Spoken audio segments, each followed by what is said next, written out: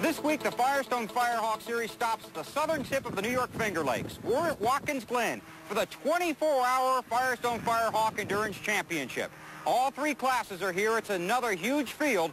And Dorsey Schrader, the 24-hour race is a unique event.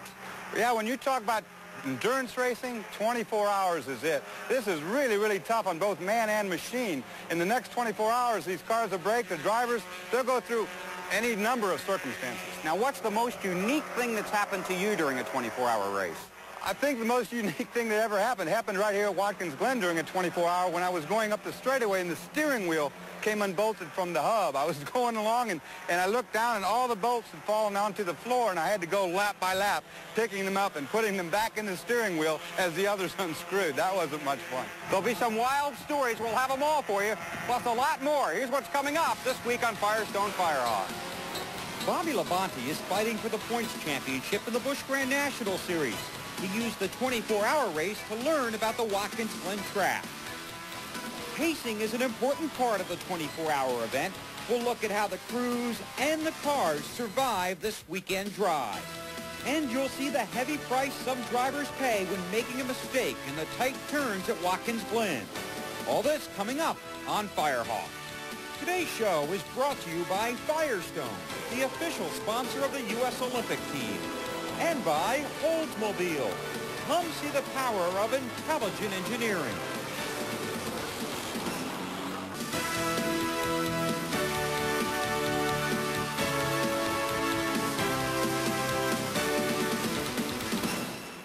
Right now, the Firehawk car is practicing on the long track here at Watkins Glen. Dorsey, it's quite a trip around here. Very long racetrack, very fast racetrack. It's hard on a car to run 24 hours here. Hard on the brakes, hard on the drivers. A lot can happen. And of course, another factor involved in the 24-hour race is the constantly changing weather, which has played a role in past events. We sit here in a beautiful sunny day, and this is unprecedented, only because I'm not driving this weekend. I have driven here in everything but snow. I've been here in the downpour of rain. They've had to cancel the race or slow it up or stop it one time because of fog you couldn't see in front of you. There was cars going in the woods. There's cars going every which way.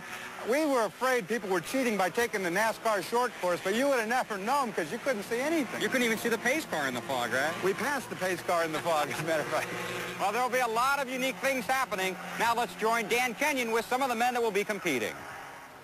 Well, Bill, I'm down here on the starting grid with Joe Vardy. And, Joe, you guys set a track record here. You guys are in the front, but it's a long, long race. What's your strategy going to be?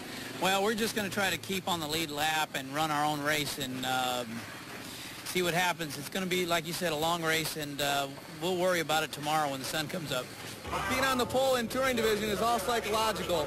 Gives the crew a big psychological boost, and it does the same for us. It really doesn't mean a whole lot position-wise, especially in a 24-hour race, but I still like it. Once again, Porsche dominated qualifying, taking the top 8 positions. So 64 cars rolled out for the start, the beginning of a true endurance test. Standing wall-to-wall on the front stretch, the field took the green flag, the first lap of a nearly 1,900-mile trip. The cars carefully carved a path across the Glen, looking for the delicate balance between running for the lead and running at the finish. Tight in the turns and hard up the hills, the bend but please don't break philosophy was in force. For 24 hours, the patience and performance of the crew is tested in the pits. Some are nervous, and some are not. Desire fuels the dream of every driver and every team. But don't forget the tape. It can be as critical as the tires.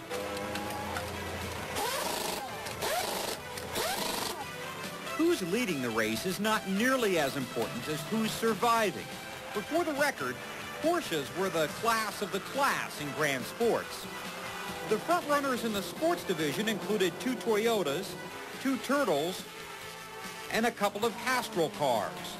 In touring, this Saturn and this one were leading this Honda and this one. This 24-hour race is one of just a handful in the world. You think about finishing, not about winning. And you think about it lap after lap after lap. You watch and wait and hope, counting the hours, counting the cars, counting the laps. The 24 Eagle ran just 23 laps, the first to finish, about 1,800 miles shy of its destination. The yellow fly can be a friend, a break, a rest, unless it's for you. This BMW got a DNF, but it was enjoyable while it lasted. Well, it's fun. A lot of good places for driving. The track is fantastic. Drive very professional. Everything else, I enjoy it for 2 hours in the car. But I hope, unfortunately, those things can happen. The 55 Porsche got the hook on lap 63. The 64 Honda retired on lap 92. And the 40 Oldsmobile Calais brought out the caution and the cleanup crew on lap 115. Even the top contenders were not immune to the gremlins of the Glen. The Toyota team lost 2 cars in the first 4 hours. Both rides were retired before drivers Chris Court and P.J. Jones got to the track. They weren't scheduled to drive until the evening hours. That is some bad luck early on for the Toyota. We hear electrical fire in the first car, and this looks like a head gasket. Are you going to get them back into the show? Well, the boys are back in the garage area trying to put the 68 car back together back there, but it's a lot of burned pieces. The 67 car's got a head gasket. I'm not too sure whether we can do anything with that either, but we're going to take her behind the wall and see if we can fix it. A long way to go, and I've seen this one from pretty far behind before, so you're not out of it. Well, we got parts. We'll throw parts at her. 5 hours in, Mark Sandrich led in the 50, followed closely by the 74. The 77 Kelly Moss car was running in the 3rd position, followed by the 92 of Bruce Jenner and Company. The 51 was 5th, the 06 was 6th, and the 95 BMW was 7th. In sports, the Hackers were running 1st and 2nd, followed by a red Taurus disguised as a teenage turtle. In touring, the Copper Kettle Honda held the lead, with the Saturns running 2nd and 3rd, looking for a 3rd straight win. As the hours ticked by, the contenders came into sharp focus. Problems trimmed the Porsche contingent. The 92 car quit on lap 149 after about 500 miles. That's 1,400 miles short. And while some teams boasted they had no fear... Rick, you going to put the fluid in there? Yeah, I already did. The track was ready to start taking its toll on cars and crew.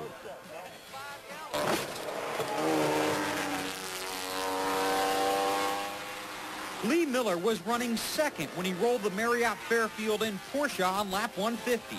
He was okay, and after a lengthy caution to clean the track, the 29 Ford Probe crashed in the same turn. The driver was okay. And while this car was battered, the crew made repairs and the team ran another 168 laps before the car retired early Sunday morning with a mechanical failure, finishing 42nd after starting 57th.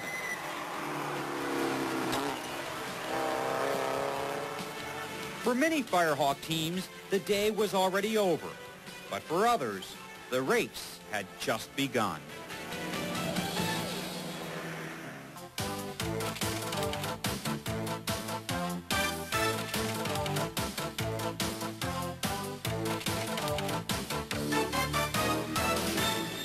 As we head into the evening hours of this 24-hour endurance championship, several competitors already eliminated through mechanical problems, and Dorsey, some through some rather spectacular on-track incidents. And surprisingly, the people we're talking about are the top contenders. We're losing cars of the #1 teams, if you will. That's not characteristic of usually what goes on in the first half of a 24-hour race. How about the darkness hours? Tougher for a driver? Well, some adapting has to be done for the darkness, but not really. I actually like the dark better. It's comfortable, it's cooler. You can run the car harder, safer. And the action continues in this 24-hour endurance race. Is his radio still good and strong? Throughout the race, you question the equipment and continue counting the laps. 10 hours, 222 laps, 748 miles. Not yet halfway. One driver was in a unique race. Busch Grand National competitor Bobby Labonte was making his first Firehawk appearance. The same weekend he was racing in the BGN event in Rougemont.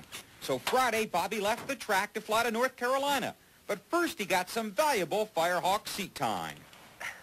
Well, I guess I had learned a lot in a short period of time because I've never been to this racetrack before, around the racetrack. And driving that car was a lot different because it's the weight and the brakes are a lot different than what I'm used to. So I had learned the track and the car at the same time. But, you know, it was coming around there at the end of the practice, I guess. It was get a lot more fun. I just driving in a little deeper every time. I'm used to driving my own cars, and now I'm driving somebody else's. So I try to take care of that stuff more now than I did, I guess, because I knew I could fix mine, but I don't want to fix somebody else's. But Bobby's Firehawk crew did have to make major repairs after co-driver Kim Campbell crashed in practice. And while Bobby went to Rougemont to continue his battle for the Grand National Points Championship, he was hoping his Firehawk investment would pay big dividends for his BGN team. Well, yeah, you know, I know it's in a different car and a different, you know, we'll be running at night, and if it rains, we'll run in the rain, but it'll at least give us some track time to know, you know, where the braking points are and off the gas and heel and toe, and, you know, at least I'll have some laps around the racetrack. I mean, that's going to help out, I believe, when we come back. Labonte's first competitive Firehawk laps came Saturday night after racing in Rougemont, then racing back to the Glen. Well, Bobby, how was it out there? Pretty dark. That's about all I can say. It's dark. Never done that before, so it's pretty neat, I guess. Pretty different. Been a long day for you, hasn't it? Yeah, it has, but I don't know. We're having fun. Yeah, learning experience for you even in the dark? Well, yeah, I would say so. I've seen a lot of stuff out there I probably won't see in the daylight, so it's all right. For race teams, the evening hours brought time to eat, and for some time to sleep. And for the race fans, campfires to provide some heat.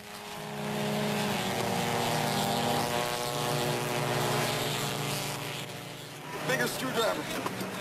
Things in the pits were heating up too. 274 laps, 923 miles. Just past midnight now, the halfway mark. And the work continues for the race crews. No, we did! And for race director Marty Kaufman and his staff of race officials as well. They've been working out there a long time. We normally do a shift change, et cetera, with all the workers on the course and our staff people, but it gets to be tough. It's a long event. Excuse me just a second. Go ahead. Okay, thank you. The bright lights and long night burn away faint memories of the glamour of racing. 4 a.m. The Kelly Moss Porsche leads. Only 3 cars remain on the lead lap. The Zero Castrol Oldsmobile leads the sports division by 2 laps as the drivers continue to battle the hours and the elements. You can't see the apexes very well. And another real problem is everybody, no, I say everybody, must be a lot of people, are going off both the first turn and the, well, between the second to last turn and the last turn, and they kick up a lot of dust. And 2 laps before I pull in, I went right down to low gear after the first turn because I had no idea which way the track went from where I was sitting. I didn't want to drive off in the grass before I could see again. So I slowed right down. I had to wait for the dust to blow away before I could proceed. That's part of night racing. In touring, the number 21 Bahamas Princess Casino Honda leads the division by more than a lap. Sunrise in the mountains of upstate New York. It's 5:33 a.m. It was worth staying up for. Just 6.5 hours to go in the Firehawk 24 hours at Watkins Glen.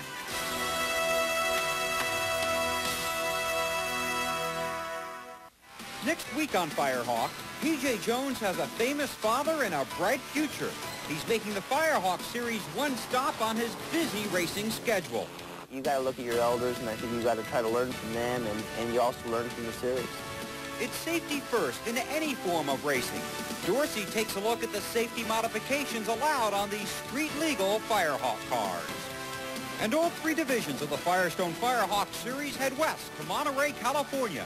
It's a 3-hour race, and we'll have all the highlights next week. As the rising sun transformed darkness to daylight, it was time to survey the bodies bruised in the nighttime battles. Even teenage superheroes took a beating, no matter how hard their shell. The wounded waited for the end of the race, then for a lift home for repairs. The 12 caution periods totaled 5 hours and 49 minutes. In the pits, the work continued. Desperate teams trying to complete the demanding 24 hours. At 7 a.m., the Kelly Moss Motorsports Porsche led the Grand Sports Division by 2 laps. The 84 Porsche that crashed in practice and roared out of the garage on the green flag lap was running second. And the 50 Porsche was running third, 3 laps down. The Zero Castrol Oldsmobile had a firm grip on the group in sports, leading that division by 2 laps. And in touring, the Princess Casino Honda was still in front, with 2 Hondas chasing it throughout the morning, the 56 on the lead lap and the 87 1 lap down. As the morning rolled on, the real race developed in that touring division. The 56 closed on the 21 and took the lead when the 21 car pitted. Then when the Honda returned to the track, it ran into some stubborn traffic and radioed for help. Yeah, he is. He's a good bit down. If he's tangling with you, back off on a little bit and we'll get someone down there to talk to him. All right. Let's get, who's my meanest guy? Get down to, I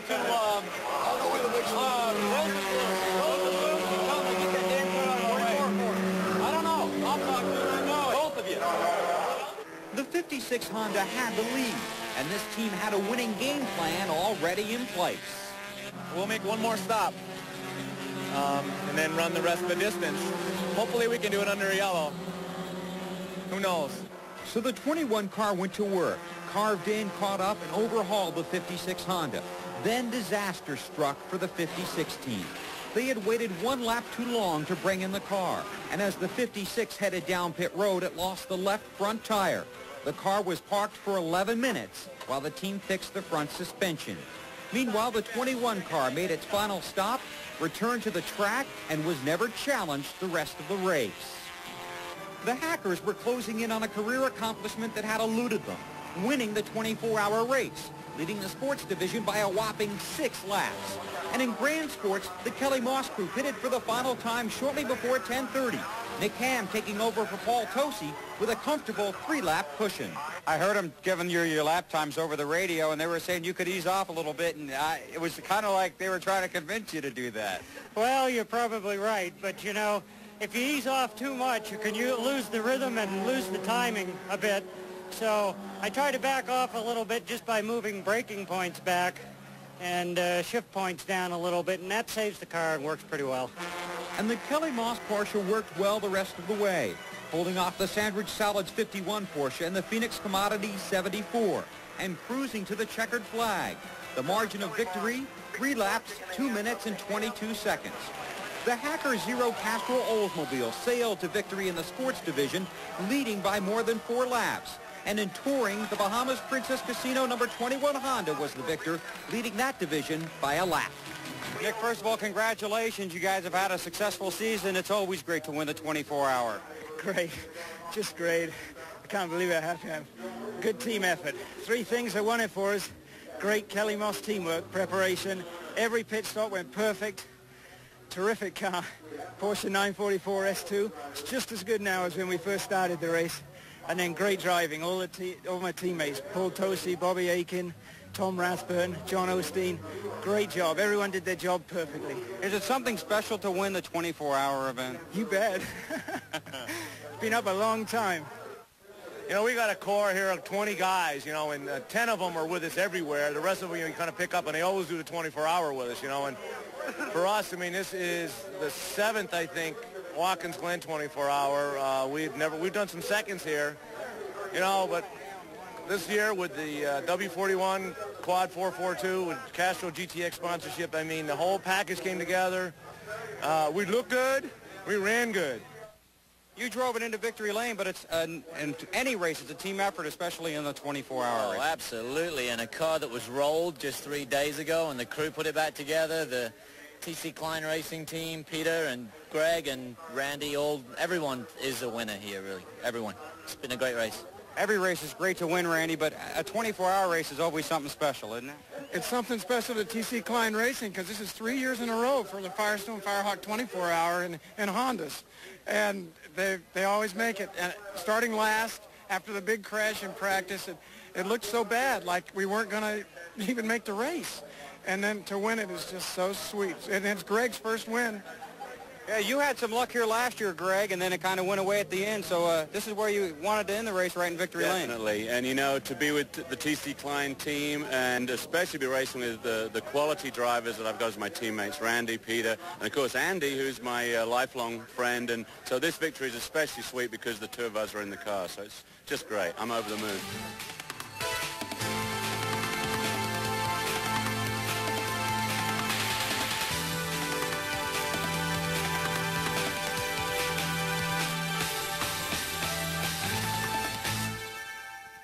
So that wraps up the action from the Firestone Firehawk 24-Hour Endurance Championship. But the next stop on the circuit is another pretty sight, Laguna Seca. Yeah, the racing gods must be looking down pretty good on Firestone Firehawk. We've been from mid-Ohio here to Watkins, Glen, now Laguna Seca, Monterey, California. You told me this was a tough job. It's going to get tougher, believe me. How about the competition on the track out there? It's going to be a real good competition there. A nice racetrack repaved last year, fast racetrack, a lot of elevation change. So next time, the Firehawk cars in action at Laguna Seca. We'll have all the action for you. And don't forget to make Inside Winston Cup Racing a part of your Sports Sunday each week here on TNN. And we'll see you next week on Firestone Firehawk. Today's show has been brought to you by Oldsmobile. Come see the power of intelligent engineering. And by Firestone, the official sponsor